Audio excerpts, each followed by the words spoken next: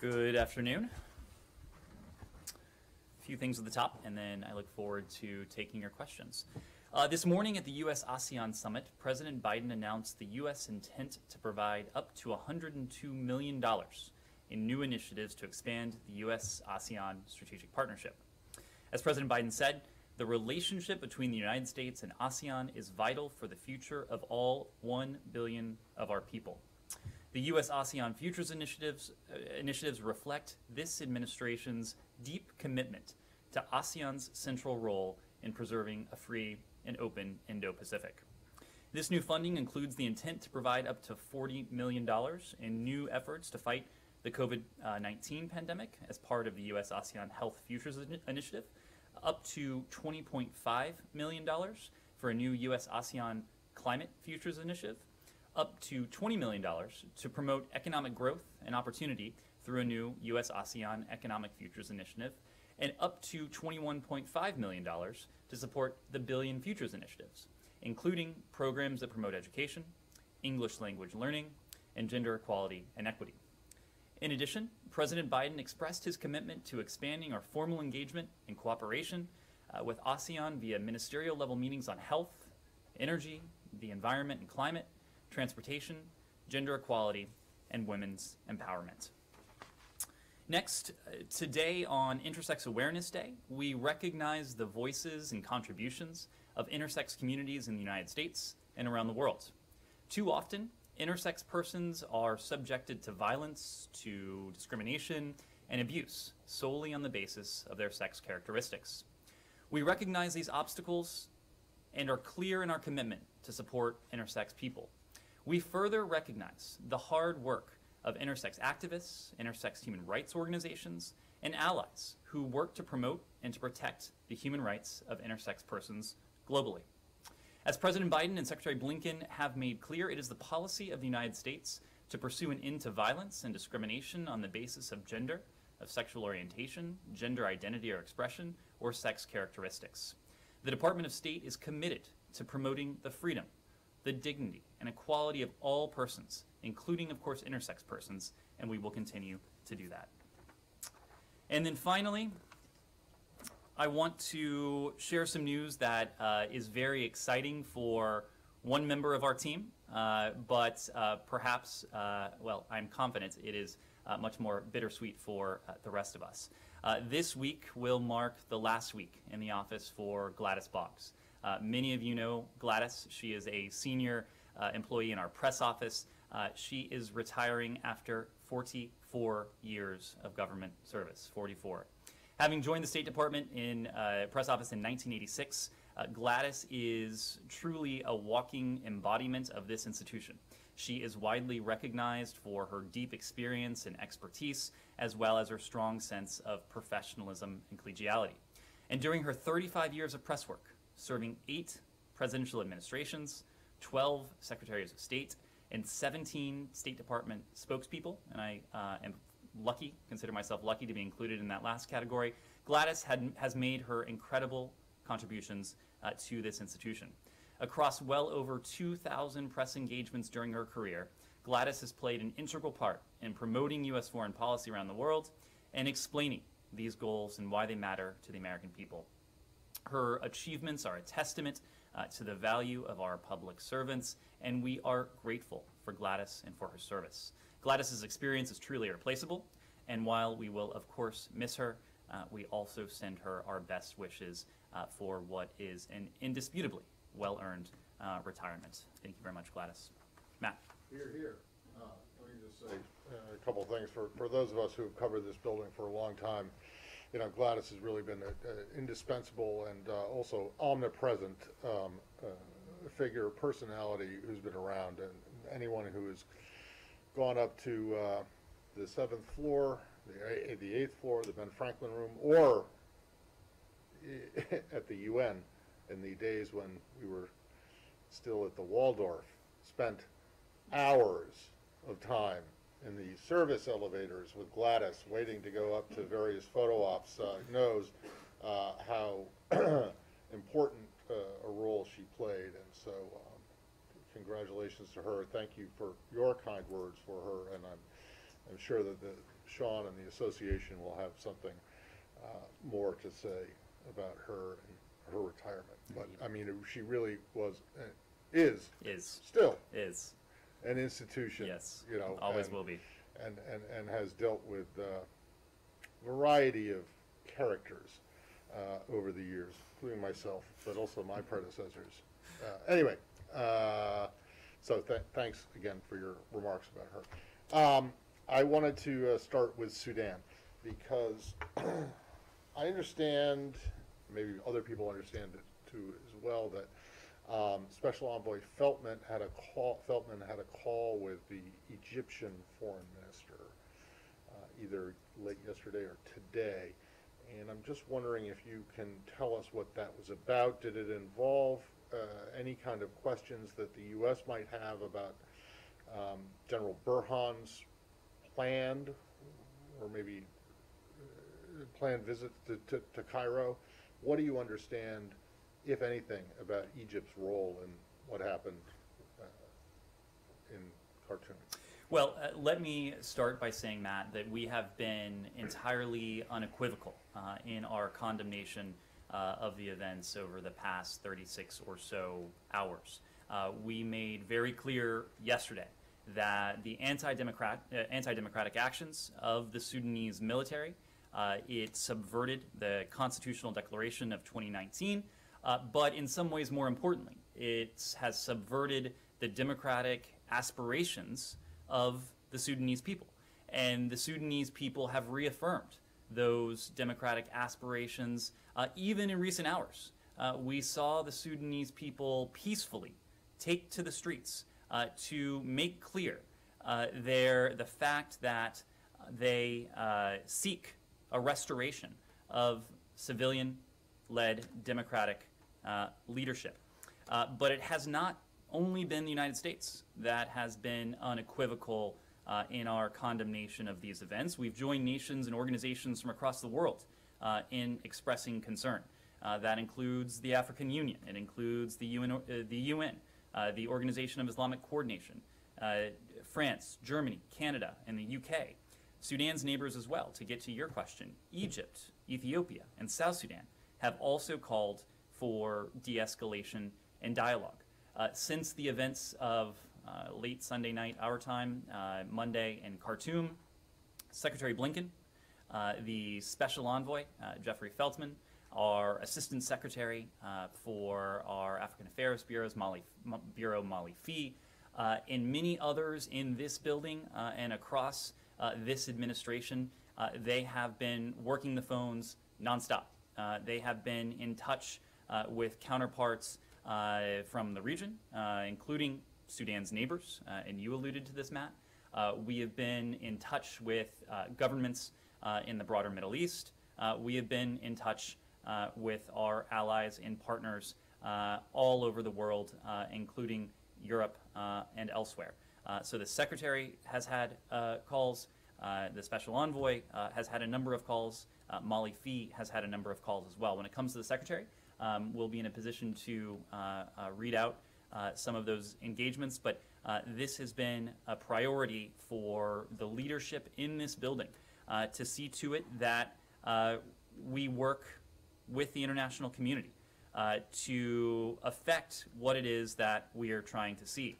An immediate release of all political actors detained in connection with these events, a full restoration of the civilian-led transitional government, and a refraining from any violence against peaceful protesters, including the use of live ammunition. And we strongly condemn recent reports of violence against peaceful protesters. Our goal at this stage, Matt, in terms of all of these conversations, is to establish a common position with our allies and partners. And I think you've seen at least the initial iteration of a common position emerge, including from many of the countries and organizations that I just ran through. There has been a strong condemnation of the military takeover. There has been a call, a broad, unified call for a restoration of the civilian-led transitional government. there has been a call by many countries and international organizations for those detained, including Prime Minister Hamdok, Minister of Religious Affairs Mafari, and others from the civilian government who have been detained, for them to be released. And of course, a strong, universal call for the military to refrain from violence against peaceful protesters seeking nothing more than the restoration of their democratic aspirations. Okay, my question was about Feltman, Special Envoy Feltman's call with the Egyptian Foreign Minister Shukri. Do you have anything specific to say about that call, or anything specific to say about what role Egypt might have played in encouraging or discouraging General Burhan's action? Look, we're not going to be in a position to read out every call, but as I've said before, we have engaged with a number of our partners, including Sudan's neighbors, to establish a common position and to make sure that the Sudanese military hears our collective voice very clearly. Do you have a common position with Egypt right now? Well, so Egypt, and I will just note here what Egypt has said publicly. I will leave it to our partners in Cairo to speak for their position, but what they've said publicly is they're working to ensure stability, security. They are closely following these events. They are looking at the safety of the Sudanese people. So we are working closely with our Egyptian partners, just as we are with other Well, that's neighbors. fine, but that is a far cry from your absolute condemnation, demand for the immediate release of all political actors, an end to, repression, suppression of protests. So can you say at this point, honestly, can you say if the Egyptians are on board with your position? Matt, I'm not going to speak for other countries. I will just speak for the United States.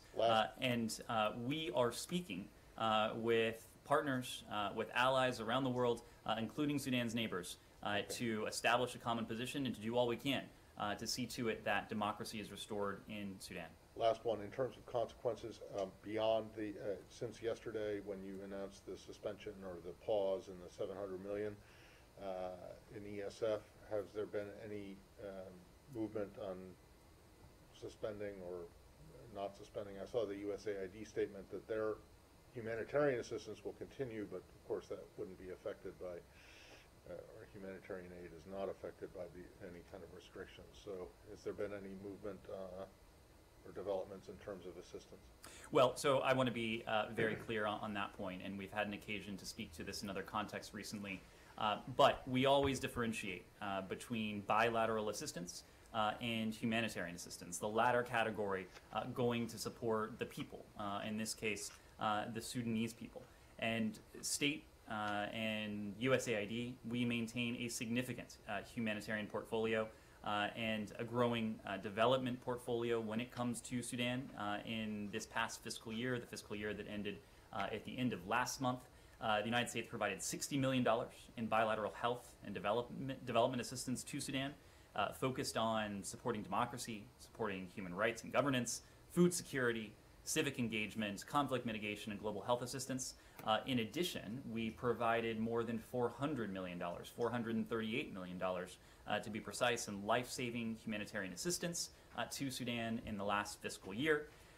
The $60 million of bilateral health and development assistance and all life-saving humanitarian assistance, that is not subject to the current assistance pause. The assistance pause at the moment, as we evaluate the next steps for Sudan programming, implicates the $700 million in emergency economic support funds, or ESF funds, that we spoke to yesterday. All of this assistance, and we spoke to this at some length yesterday, is of course provided consistent with the applicable restrictions, including those restrictions that have been in place on Sudan since the military coup, which was applied to Sudan in 1989 when the former Bashir regime rose to power. Could I ask a follow-up on that? Prime Minister Hamdok, has the United States had any contact with him since the takeover? We are pressing for the Prime Minister's release. We are pressing for the release of other civilian leaders who have been detained since the start of the military's takeover. Communications, I should say, in Sudan have been difficult, especially in Khartoum. There have been internet blackouts. There have been restrictions when it comes to phone usage. So communications have been difficult. We don't have any discussions with Prime Minister Hamdok or other members of civilian government to read out, but we are continuing to press every appropriate lever for their release. Do you, General Burhan was saying that he's been well treated, that he's at his home. Do you have any indication of whether the Prime Minister has been treated well? I will say what I said yesterday, and that is now that the Prime Minister, now that other members of the civilian-led transitional government remain in military custody, it is the military's responsibility to ensure that they are treated well, to ensure their safety, to ensure their security, to ensure their health. I don't have any updates to provide, but we are watching very closely to see to it that the military does just that. Just one. Well, we'll finish out with Sean and we'll. Just one. Sorry, just one briefly. The role of Omar Berkshire, the idea of handing him over for on the charges that he's been accused of. Is the United States hopeful that he'll still be handed over, or is that something that's come to doubt because of this? Look, we're in the very early hours of this. It's just been over a day, so these are questions that will have to be decided in the coming days. Certainly, we look to, and we have supported, holding members of the former regime, including Omar al-Bashir, accountable for past wrongs. So I just want on Sean's point, I mean, do you know where his whereabouts? do we know where Omar al-Bashir is? Hamdok's. Hamdok's whereabouts. Yeah. Look, it is. Whether he really is in good health and alive and all. It is not for us to speak to these questions publicly. It is for us to underscore the point that the military has a responsibility, now that he remains in their custody, now that the Minister of Religious Affairs, Mufare, and others remain in their custody. The military has a responsibility to ensure they are treated well, to ensure they remain in good health, and to ensure their security. Yes? The UN Secretary General of Affairs has, in response to this situation in Sudan, talked about an epidemic of coup d'etats. You know, he's talking about this broader situation. Obviously, this is happening as in the time that you guys, since the Biden administration took power, with a focus on democracy and human rights.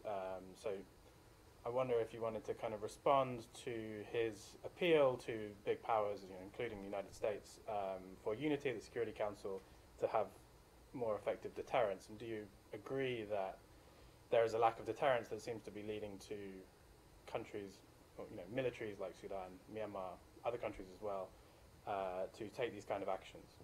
Well, I am not aware, and in fact, I am very confident that the Secretary General was making any sort of causal link between this administration and some of the anti-democratic actions that we've seen. I think the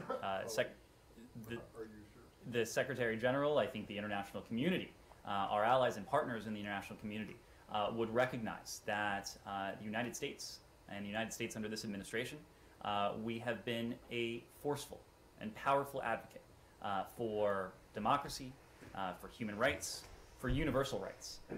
We have made clear where we stand and with whom we stand in many different fora, including at the UN. As you know, we will be pulling together an unprecedented event in the coming weeks, the Summit for Democracy, where we'll have a chance together with many of the world's, many of our democratic partners from around the world, to share experiences, to learn from one another, and to do what we can to beat back the tide of authoritarianism, of repression, wherever it exists.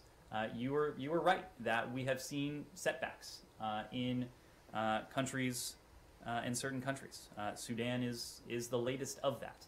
But when it comes to Sudan, when it comes to Burma, when it comes to other countries where we have seen worrying trends, no country has done more. No country has said more. No country has afforded more to the people in terms of humanitarian assistance and humanitarian aid than the United States. And so whether it's Sudan, whether it's Burma, whether it is countries where anti-democratic forces may be gaining more influence, we will continue to lead that charge. We will continue to work to galvanize our allies and our partners around the world to make very clear where the United States and where those with whom we share interests and values, and that is a large part of the world, where we stand. Yes? Is the U.S. going to impose sanctions on those individuals from the military forces in Sudan? And why don't you call it or consider it a coup? So in terms of holding accountable those responsible for what we've seen, what we may yet see. Look, we have been very clear that the United States and our allies and partners will use every appropriate tool to see to it that we can help Sudan reemerge on the path to democracy. To put a finer point on it, we will do everything we can to support the democratic aspirations of the Sudanese people, and to see to it that we can do everything to help them achieve and to realize those aspirations, which have been set back, of course, by what we have seen the military do over the course of the past 36 or so hours. When it comes to what we call this is very clearly a military takeover. Yesterday we spoke about the historical context here. What is true is that we are closely monitoring the events in Sudan. We know that the military has hijacked the democratic transition.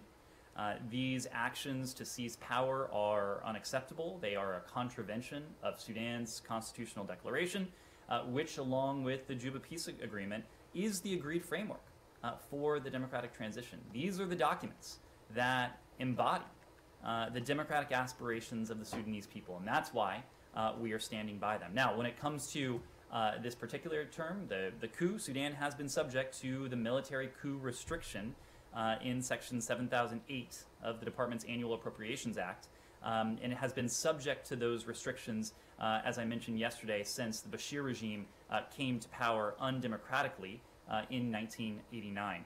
Sudan will be continue to be subject to those restrictions until the Secretary determines that a democratically elected government has taken office, and that's what we'll continue to support. Yes? One more. Sure. When Sure. do you think the U.S. aid is going to be returned to Sudan? I'm sorry, when do we The think? assistance that you mentioned, when do you think it will be returned to them? Well, so to be very clear, and to go back to Matt's question, our humanitarian assistance is ongoing, and even in countries where we have profound violent disagreements with the government, we continue to support the basic humanitarian needs of a country's people. What we have paused as we are continuing to assess and to determine our next steps is the $700 million in bilateral assistance. Yes. I should know this, but the problem is that it changes, or the interpretation changes from administration to administration. Is it your understanding that this administration's legal determination is that it can't be a coup, or it isn't a coup, if the government ousted was not an elected one? Or can a coup replace? Can it be a coup if what happens replaces a government that came to power in a coup? I am always loath to weigh in on legal questions from the podium, but the shorthand answer, Matt, as I understand it, is that according to our analysis, the first iteration of what you said is accurate, because the Bashir regime, because the Bashir regime did not come to power democratically, and its replacement, led by Hamdok, was not democratically elected. Correct. So a coup determination is moot. That's correct. But, so in Burma, you had a situation where Suu Kyi herself was not elected by anyone. So, although the government had been, the state counselor, or whatever her title was exactly, she was not elected. She was chosen by them, by her party. By a party that was brought to power democratically. So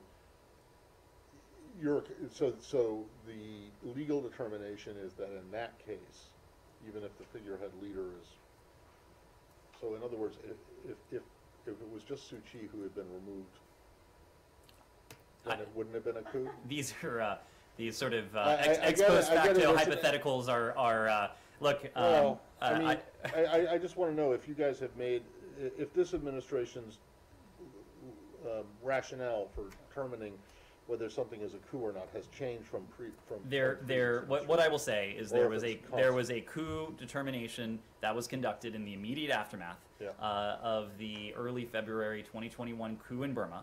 Right. This department determined in short order, given the circumstances, the facts, and the analysis of them on the ground, that what had transpired in Burma was a coup. In the case of Sudan, of course, these are apples and oranges. We inherited, we have a very different situation with the military overthrowing a regime that was not democratically put in place. Yes?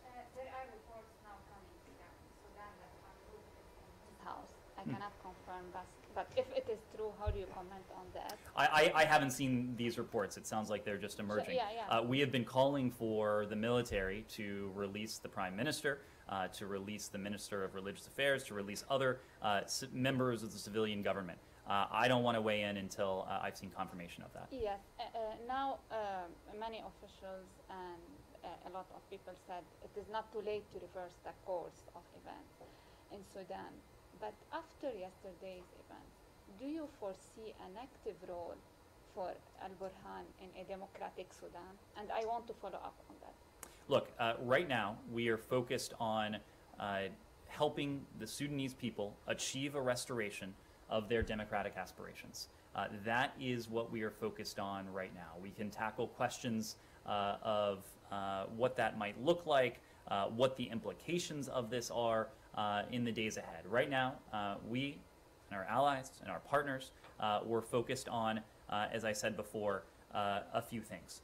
That is an immediate release of all political actors detained in connection with these events, a full restoration of the civilian-led government, ensuring, doing all we can to protect peaceful protesters, ensuring they're not subject to violence, including the use of live fire and ammunition. That's our focus right now. Just to follow up, please, I will follow up on the question asked before.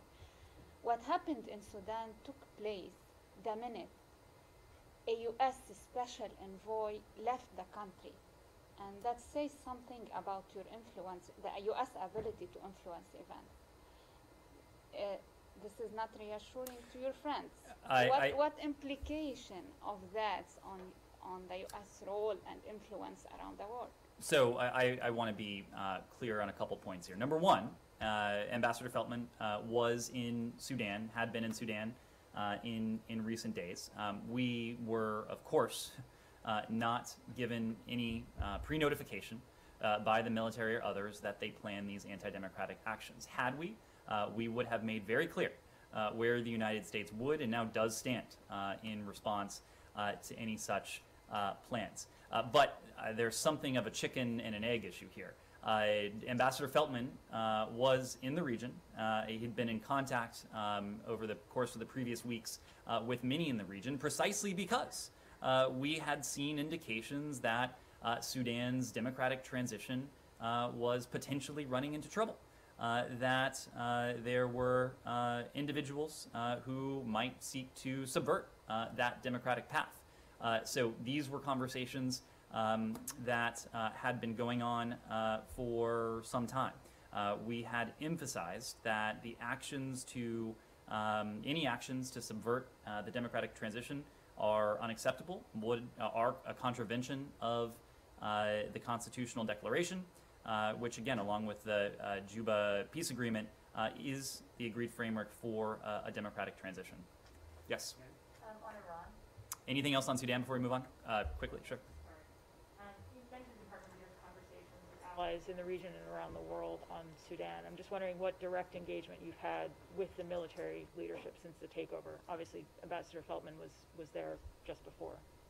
Of course, in the days, weeks, months leading up to this, we had engaged with the full range of political society in Sudan, including the civilian and the military leadership. Since then, we have been focused on discussing, comparing notes, achieving a unified position with our partners and allies in the region, in the broader Middle East, and around the world.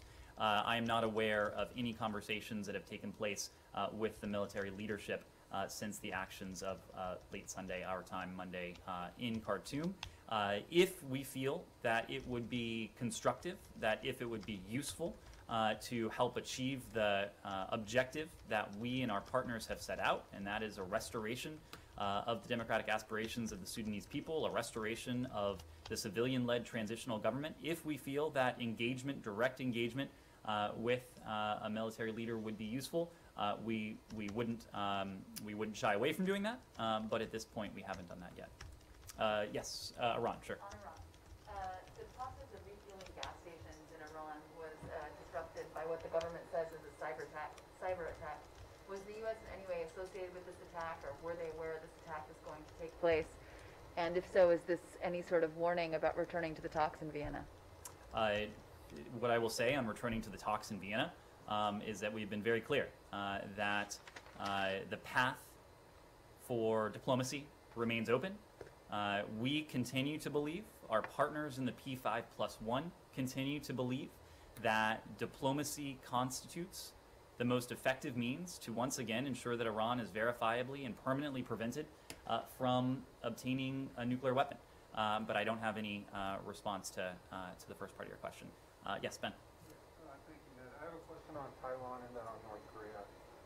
The first is regarding the press release today from the Secretary regarding Taiwan's participation in the UN system. I was just wondering about the timing of the release and whether it had anything, whether it coincided with this 50th anniversary of the UN resolution.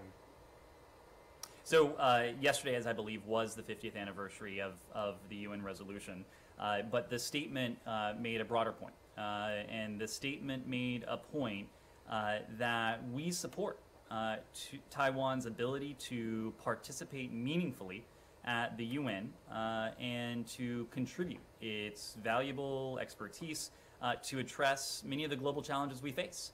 That includes global public health, the environment, climate change, development assistance, technical standards, and economic cooperation as well.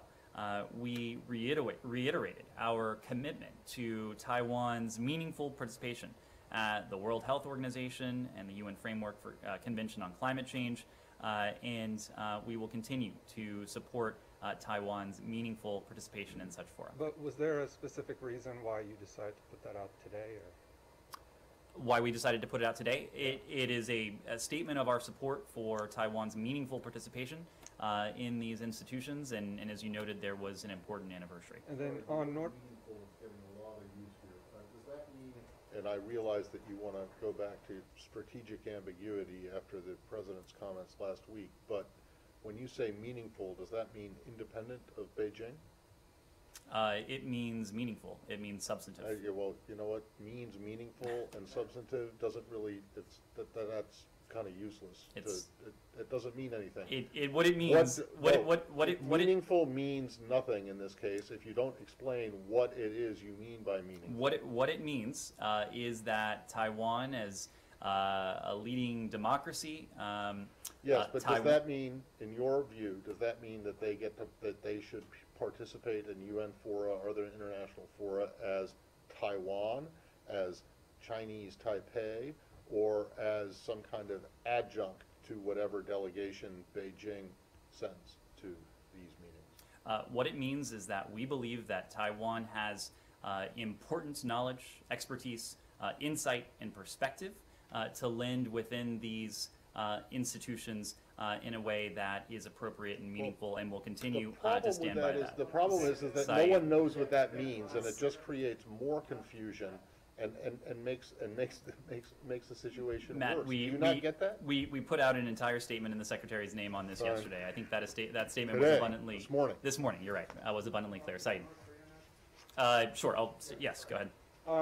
There have been some press reports that North Korea would send a delegation to COP26 later this week. Does the State Department plan to have any meetings with any North Korean delegation? Are you open to meeting with them if they're there? I am not aware. First of all, I would have to refer you to Pyongyang to speak to any plans they may have to participate in Glasgow next week. Certainly am not aware of any plans that we have at the moment to engage with any delegation from the DPRK. What we have said broadly when it comes to the DPRK is that we believe diplomacy is the most effective means by which to achieve what it is that our policy review identified as that overarching goal, and that's a complete denuclearization of the Korean Peninsula. We are open to diplomacy. We are ready for diplomacy. We have made clear to the DPRK that we have no hostile intent towards the country, that we are prepared to engage diplomatically with them. We've made that very clear in a series of messages, and we await a response. Yes, Said. Thank you. I want to go to the Palestinian issue, but before I do that, I want to add my name in acknowledging Gladys and what she's done over the years, and I want to wish her Godspeed and the best luck in the road ahead. She will definitely be missed. Thank you, Said. Yes. Yeah. On the settlements, the Israelis announced on Sunday that they intent, or they in fact issued tenders to build 1,300 settlements in 7 different settlements and so on. I know in the past you have expressed your views, and you've told us in this room, an issue that I asked so many times about, that your position on the settlement is well known. But what message are you sending the Israelis? Because I think that Israel feels emboldened by your lack of resolve on this issue. Sorry, could you repeat the last part of the I question? said Israel is emboldened by, they keep doing things. You express, that you disagree with this action, and they go on. They are emboldened by your lack of action. Said, we've had an opportunity to discuss our position on this in this room and in any number of other occasions. When it comes to what we've heard recently, we are deeply concerned about the Israeli government's plan to advance thousands of settlement units tomorrow, Wednesday, many of them deep in the West Bank. In addition, we're concerned about the publication of tenders on Sunday for 1,300 settlement units, for 1,300 settlement units in a number of West Bank settlements. We strongly oppose the expansion of settlements, which is completely inconsistent with efforts to lower tensions and to ensure calm, and it damages the prospects for a two-state solution. We have been consistent, as I said, and clear in our statements to this effect. We also view plans for the retroactive legalization of illegal outposts as unacceptable. We continue to raise our views on this issue directly with senior Israeli officials in our private discussions. Yes. Let me just, I have a couple more questions on the Palestinian issue, if I may, but I wanted to ask you, are you engaging with the Israelis? Is the Secretary of State talking to Mr. Lapid, for instance? Is Michael Ratner, who was, I think, the charge d'affaires, is he talking to anyone? We are engaging with our Israeli partners at very senior levels, conveying this message. All right. Now, on the issue of the human rights organization. Hold on a second. Sorry, just on settlements. You say that you've been clear and consistent in your view, but you in fact haven't. This is the strongest statement that you guys have made about settlements, directly about settlements, since I think, well, that I've been around, that I've heard. Prior to today, you have only said that you oppose any unilateral measures that could, damage the prospects for a two-state solution. And that statement always ended, and that includes settlement activity. But you have not said we strongly oppose the expansion of settlements, and this is the strongest that you have been. Was there a decision? Was there a decision made that you had to be that you had to start getting tougher on this? Matt, our messaging on this is Not your public messaging. our public messaging on this is consistent with what we are seeing Well, transpire. So fine, it only stands to reason that our Okay. public messaging may shift over time. Saeed. Yes, going back to the six human rights organizations. Now, I know that you issued a statement last Friday. I mean, you responded to the issue last Friday. But then you also said that we have to go, if we have further questions, we have to go to the Israelis. Is that it? I mean, is that the end of it? Is that you're just asking journalists and inquirers to go back to the Israelis and have them explain? Are you convinced that the Israelis have a reason that these organizations are tied to terrorism? Or in fact, are they telling the truth when they say, and I know Matt asked this question yesterday, are they telling the truth when they say they shared that information with you? And do you have any plans to meet with these organizations, like the European Union did? So, Saeed, we remain in close touch with our Israeli partners on this. As you may know, there is an Israeli delegation that we'll be meeting with to discuss this set of issues. Broadly speaking, we believe that respect for human rights, fundamental freedoms, and a strong, independent civil society are critically important to democracy and to responsible and responsive government. And these are conversations that we look forward to having with our Israeli partners. Do you have any plans to meet with any of those six organizations, any American official, whether in the West Bank or anywhere? I'm not aware of any plans. We don't have any meetings to preview in Jerusalem at this time. Can I just follow up Sure. briefly on settlements? Do you see any impact on the U.S. relationship with Israel?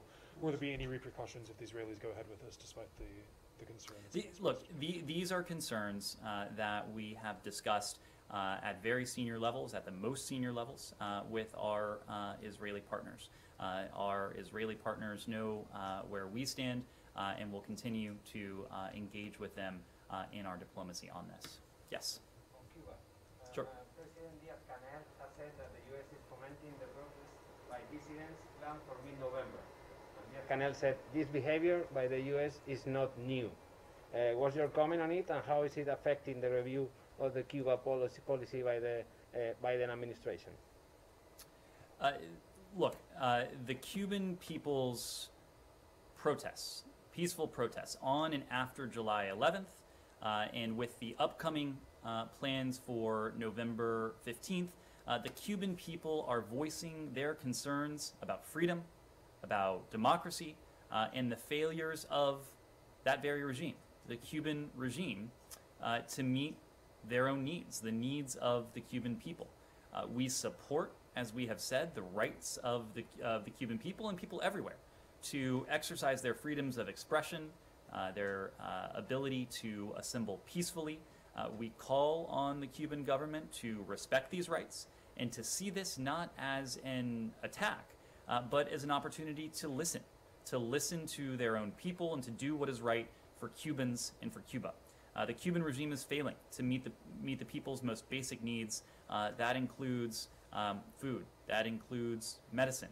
Now is a chance to listen to the Cuban people and to make a positive change.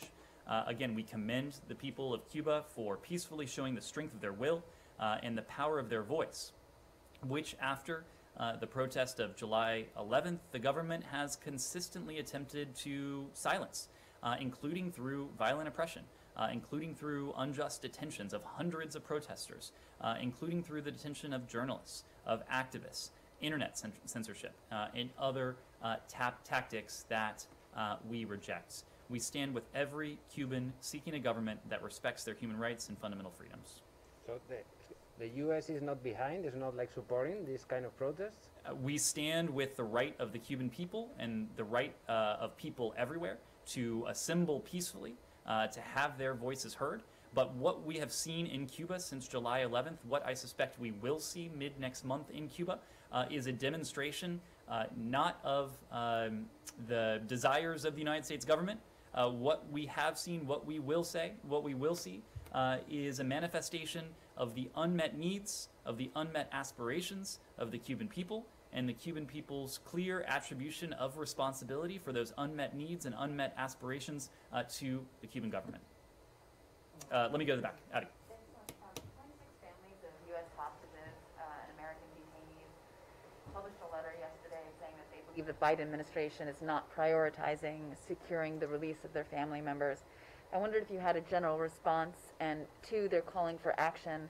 Is there anything within this building that is being done to address their concerns and frustrations? Well, we work tirelessly to secure the release of Americans held hostage and wrongfully detained overseas so that these hostages and wrongful detainees can be safely reunited with their families.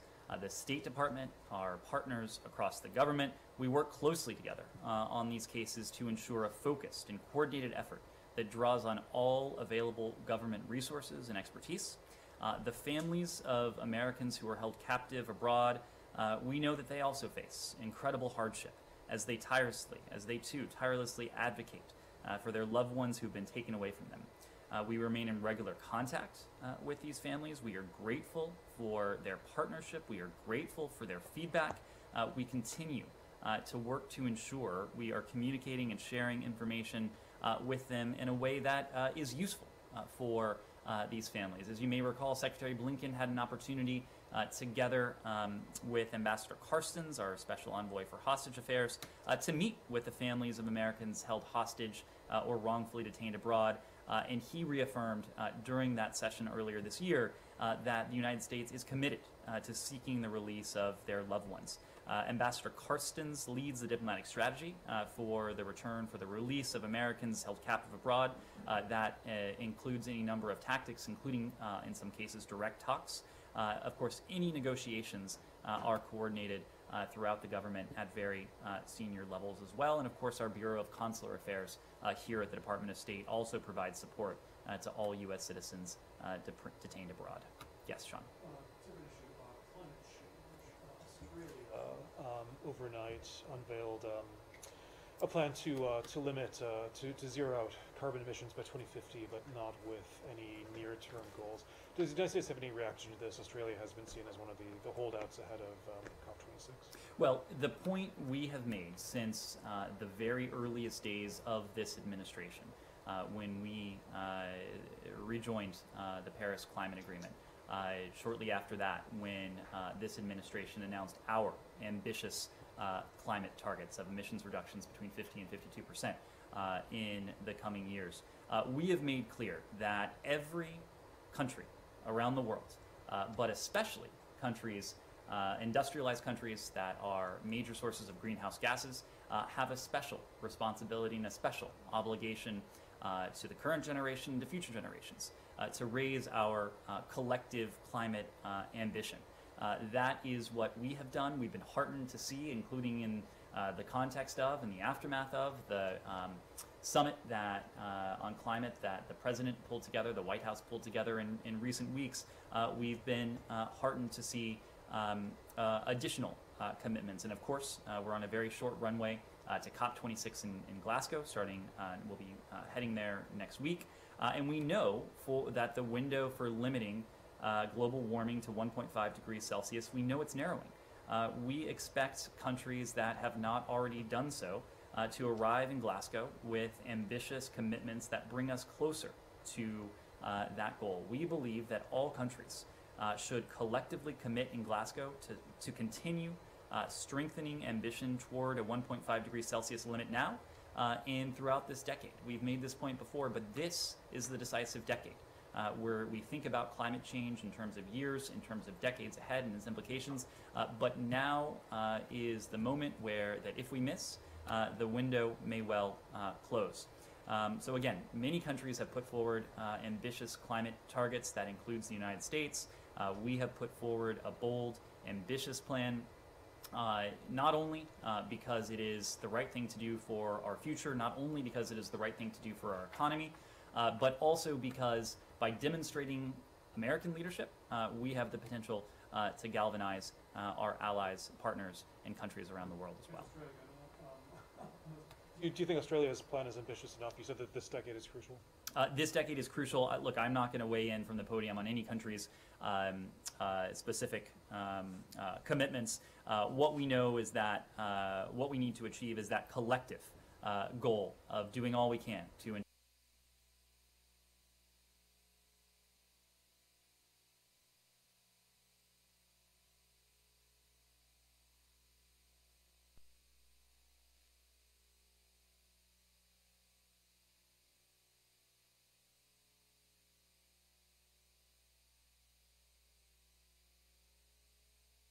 Iran continues to advance its nuclear program as it has distanced itself from the commitments it made in the JCPOA context.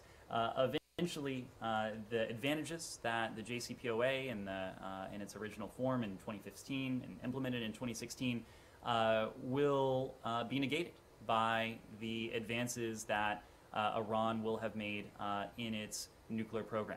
So that is why we continue to believe that negotiations, indirect, even as they are, need to resume in Vienna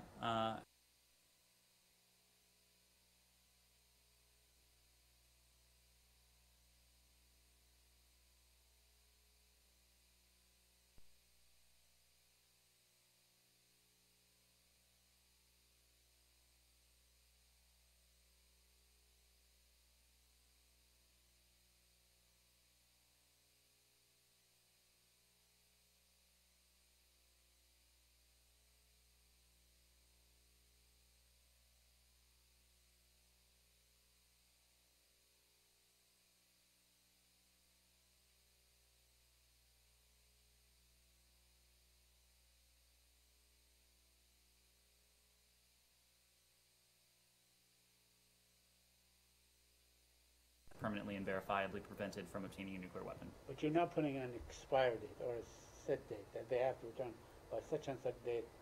Or I'm it's off the table. not in a position to offer that from the podium. Yes. How long are you going to wait? Again, we think that the window is closing. Every day that goes by is another day that Iran is in a position to advance its nuclear program in ways that are concerning. These are not just concerns on the part of the United States. We have heard similar concerns from our partner, the IAEA. We've heard similar concerns from our European allies as well. So we're not putting a specific time frame on it, but we are making the point that this is not a process that can go on indefinitely.